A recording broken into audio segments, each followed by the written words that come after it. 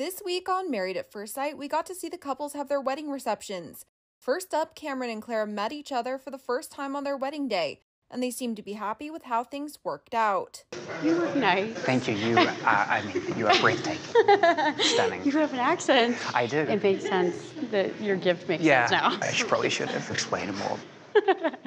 The pair read their vows and officially are a married couple. By the power and authority vested in me, I now pronounce you a married couple. Cameron, you may now kiss your bride, Claire.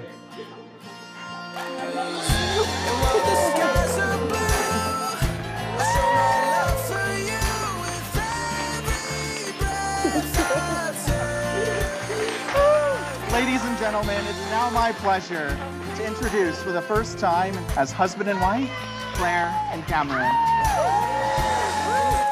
After they tied the knot, Clare, who is a quadruplet, opened up to her husband about her brother who passed away. So I'm a quadruplet.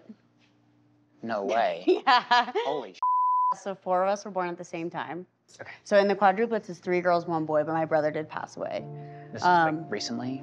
It's 4 years ago. Jeez. Yeah. So he passed away, and so I was like, I need to make right, and I need to make him a part of this special day, you know. And I feel like he orchestrated this in a way. You know what I mean? I do feel that. I feel like I've had signs. I've seen him in like dreams. It just has felt so like. I'm not a person who takes risks at all. I would have never done this if I didn't feel like I was being led to do it, you know? Cameron has definitely made a great impression on Clare and done a lot to put her nerves at ease.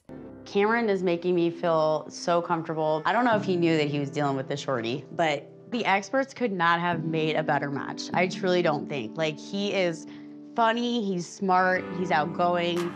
But yeah, he's my husband, and like, I feel like we are gonna be in it for the long haul. And he equally can't stop gushing about how optimistic he is that he may have found his perfect match. I can't wait to travel with my wife. I can't wait to buy our first car together, you know, maybe get a dog together, to experience a shared life. And I think from what I can tell, Claire is everything that I wanted and want in a wife. Lauren and Orion are getting to know each other more during their wedding reception. The pair had their first dance as a married couple, and Lauren reflected on it. You're gonna think I'm lying, but I'm not. I've asked God for a person I can like slow dance in the kitchen with while we cook. And so like having that slow dance together made me realize it's probably gonna continue to be awkward slow dances in the kitchen, but I'm glad we had that moment because I kind of asked for it. For real. She revealed more about her family to Orion, including that her mom sadly has passed away. My mother passed away last April. Oh, I'm so sorry. Honestly, there's no one in this room that I would say that I've ever been closer to than my mom. And I talked to her about everything. Like, she's the type of person I could be like, I could tell her I had a one-night stand and did cocaine, and she wouldn't. Not that I would do that, but she would just be like, oh, how was it? And then she'd come back and be like, okay, so let's talk about this. But she was just like, just non-judgmental parent, and my dad is very opposite. Things got a little intense when Orion was talking with Lauren's dad, who revealed he had some concerns after Orion said he was potentially interested in splitting his time between Colorado and the East Coast. Because of marriage, you have to make decisions based upon both of your likes and dislikes. And you just said that you are willing to, you know, spend time between here and the East Coast. What I didn't hear you say is that you're willing to also include Lauren in that decision process. What I didn't hear is, hey, I have a wife now, so the decisions that I make have to be always included with my second person in hand. My concern is, are you chasing opportunities someplace else? And will you consider what you say you want to do has to always be in consideration with your wife? Emily and Brennan had a fun time at their wedding reception, and Brennan is super into her fun-loving personality, even when she admitted to getting a little wild at her bachelorette party. I was like getting all the shots off the strippers. Shot, shot, shot. Oh my God. You said you had a belly shot off him? Oh my God. It's the one thing my aunt said I shouldn't do, and I did it.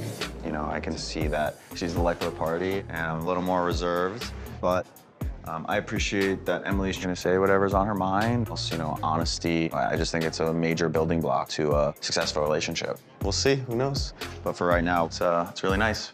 But his friends did grill her about never having a serious relationship prior to tying the knot with Brennan. What do you think it is that stopped you from being in a committed relationship? I think it's just that, like, I feel like I deserve better than how I've been treated. And I'm like, I don't really, if I wanted to get a boyfriend, I probably could, but like, I choose myself. And I just, like, haven't found the right guy. My question is, if you haven't been in a kind of committed relationship yet. How do you think I'm gonna handle marriage? Yeah. I don't think anyone knows, but I think I'm ready to trust myself. He has to trust me. The one thing that I said because of this is that I just feel like I could always be better in constant work on my communication. I think with him, that's gonna be really important. And he also likes to talk. So being a good listener, working on those listening skills. I'm happy that you were just saying about being a better listener. So my mom said that, and I know it's something I need to work on. So now I'm gonna be like super conscious about it. The biggest thing for Brennan is communication. He's had a few serious relationships, but most of them end because of communication issues. Like, how so? Like, their communication styles don't match up, whether it's being a bad texter or just not sharing how you feel. So I think if you keep that in mind, you'll be set up for success. Becca and Austin were vibing at their wedding reception and are learning that they have a lot in common. I don't think they could have asked for like anything better. It isn't common. It's not like you go on a Bumble or Hinge date and like you just agree on everything. Like, I am slightly allergic to cats. Oh, same. Oh, yeah. Good. We literally married each other. Like, I married myself. Seriously, this is literally astonishing. He made a great first impression on her. She opened up about how she was hesitant about being on the show, but he really seems to be genuine. First impressions, I don't know, I think I've been really nervous about this process that like whoever was gonna do this like wouldn't be doing it for like the right reasons or like wouldn't be as like genuine or honest or like trying to get the Instagram followers or like whatever it may be. And like instantly, like when I saw him get emotional, I was like, no, like he's in this for marriage, like for love. He's not in this for anything else. And like that was my first impression, is that he's very authentic. He's cute too. And as they left their wedding together hand in hand, she shared about how happy she is about Austin. I'm so happy.